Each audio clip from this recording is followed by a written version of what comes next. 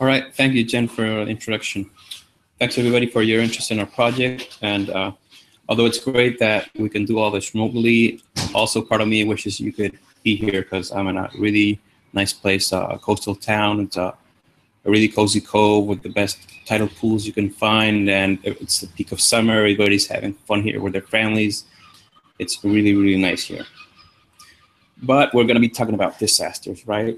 So I work at CIGIDEN, as a consortium of 6 universities, a public-funded research institute, and we've partnered for this project, as I'll be telling you a little bit more later, with INRIA, as a French research center focused on math and computer science, and they have an office here in Chile, which also has public support for funding. So we've joined our forces to build this platform called InfoCrisis.social, which in English it would be the other way around. It would be social crisis information, right? So that makes a little bit more sense.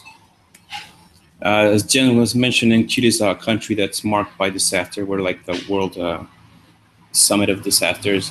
We have this timeline that my office has developed. In 1960, we had the strongest earthquake recorded in history. And we have multi-types of risk, not only earthquakes, but we also have drought.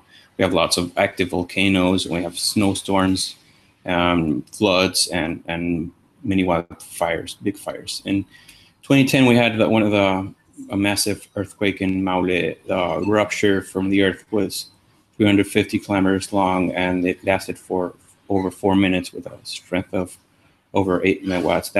Picture that, it's like shaking so strong you can't stand on your feet, and it won't stop for 4 minutes. It was so intense that it was felt even through Brazil, in Sao Paulo. And after that came a huge tsunami that washed away a few coastal towns. Even in what we have been up to for this year, we've already had a couple of important disasters. Just ending last year on Christmas Day, it was a huge, but we have good infrastructure for this, and fortunately it's happened in a place of the country that, although it's very rural and vulnerable, everything's built in wood, so the houses had a lot of strength to resist this. But then by the turn of the new year, a huge forest fire started coming into a city, Valparaiso, and between 100, 200 houses were lost in that. And then just a couple of weeks after that, we started another huge kind of a cluster of forest fires starting in central South Chile, and it just wouldn't stop, and it kept on catching on. We had a huge heat wave and extended drought through over many years, so fires weren't stopping. We had help from many parts of the world, like every country sent their hugest firefighting airplanes. That in that picture, there's a 747. The major capital was covered in smoke from fires that were happening miles away from that. It was only, in the end, it was only dosed by some unusual rain. So we're looking for that. So basically, we're just used to living with disasters and many kind, and our country has always had to start rebuilding itself from the ground up. So what we want to use is technology to help people be informed in these situations, right? Another interesting thing about our country is that we're very, very well connected. Technology adoption it's very quick and very intense. People are very good at chatting on social media. We're like very dense connections and long relationships get covered through multiple media. We have like a third rate of penetration for social media in the world. And of course, when disasters come, people go to social media to talk about them, right? We even laugh about that. The tweet that you see here at the corner, they were playing, with these hashtags that they built to just have a game rolling. And they're talking about how before the internet, you can report when you had an earthquake, where everybody's now here so used to saying, oh, it's quaking. It's really, we just make fun of it. We also see here forest fires at the first trending topic, right? It's something that is happening these days, and it's, at least until last week, we were very concerned about that. People sent all kinds of information. Here's like some maps of affected areas and some firsthand testimonies of guys saying like, we were putting away 6 fires today, and unfortunately they were all intentional. So very active country in terms of social media. So what we're going to use is take this participation. We have this opportunity. There's a lot of information, very rich information going on about the situation, but there's no central point that can gather this information to help people make sense what in disaster management is called situational awareness, in being really aware of how far it is, how big it is, etc. So that brings us to our purpose, right? Our project is focused on providing citizens, reporters, and researchers real-time information related to these natural disasters and crisis. We want to be a hub to centralize different sources of information. Like the project, this started out as a sin, and well, one of the first steps we did in terms of our research was to talk to our people in our lab. Right, we have these world-rate experts in disaster from many areas. We spoke with some of our researchers, our students. I did a quick poll on what are the most important types of information you would need for different types of disaster, and depending on who you are. Here we focused some of the priority of what information we should provide on this dashboard. With that, we did a first round of our conceptual model. We were scraping some official websites to get information, and we do some little stuff with Twitter, different ways of manipulating the tweets and forming different feeds from that. From that, we can also create analytics and some charts. And we also integrate the green circles at the bottom, different maps that we have, and as well as other types of information. So the idea is that all that information is gathered on this dashboard, and the users can rate the resources, and they can suggest additional resources as well. So we want to make this some very participative system. It's like we want to build a community around this disaster topic, because we know there's a Latin community in Twitter. There's a lot of people who are focused on informing disasters. So we want to make this participation something a little bit more structured, but still give it enough freedom, right?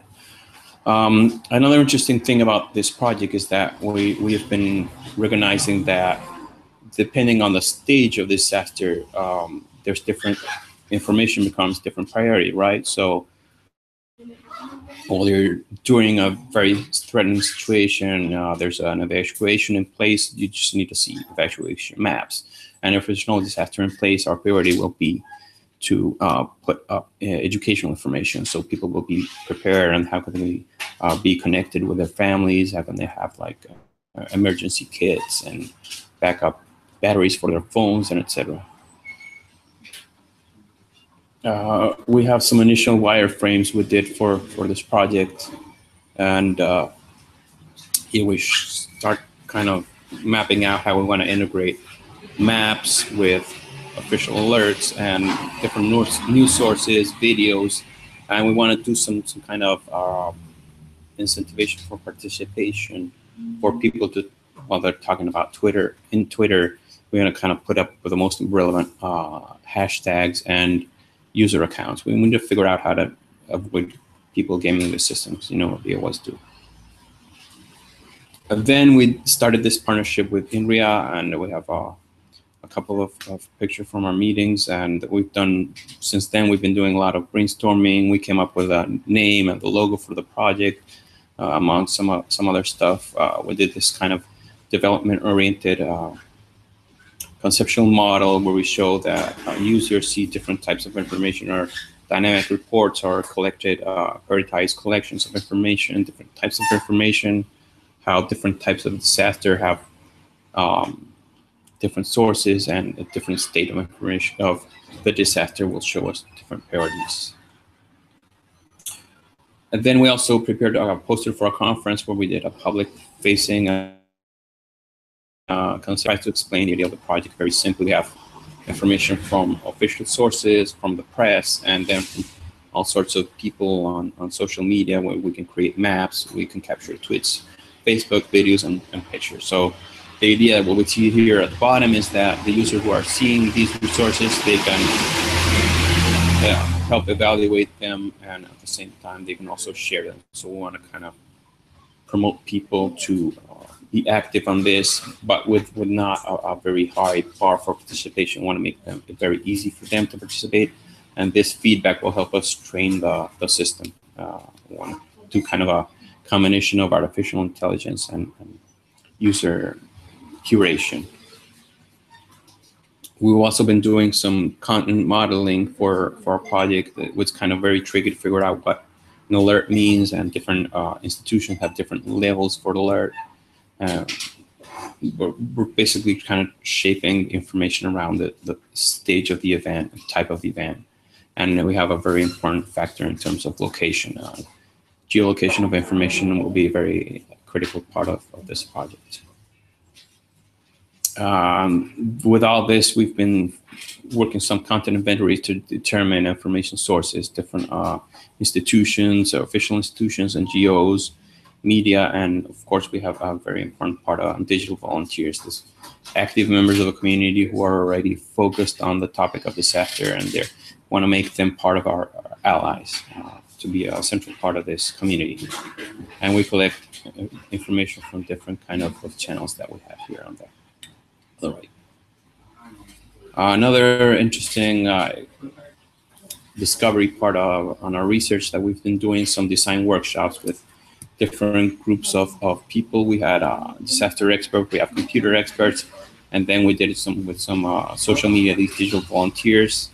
These design workshops where people just discuss what important types of information will they need in different contexts, and then hash out how they would see them on a screen. And we did this focused on a few scenarios.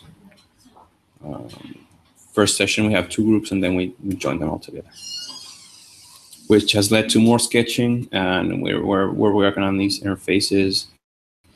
Another part of our project is that we want to kind of avoid the problem that we're seeing from some of the sources that have great information that people need during a disaster. They don't know how to show it in the most clear possible way. Some very institutionalized kind of military organizations, they really don't know much about information design, so we want to turn a pass on that. And this is just the first sketch.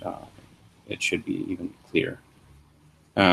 Currently, we have an initial release based on our development timeline on Agile, and we're showing our initial development work has focused on capturing Twitter information, and here we're showing that according to different type of disaster and information, based on type of source. So we have official sources, press, NGOs, digital volunteers, and then general community. And as you can see here, in the last couple of days, there has been a lot of activity, including a fire, quake, tsunami, and flooding. So how is this project sustainable? Well, at the very core, our main goal is to build a resilient community, right? So if people are more, have less vulnerability, there's less damage from natural hazards.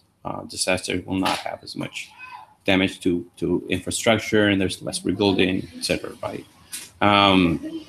And another level, a resilient community is aware of their natural resources, and they know what to protect and how to avoid the risks, so they will be able to live in better connection with their environment. This makes them less vulnerable to natural hazards and to disasters, right? And then there's a technical part of we're just building a central repository that will have less traffic, and we're improving information delivery and reusing software, keeping our code clean. We're very, pretty focused on that as well.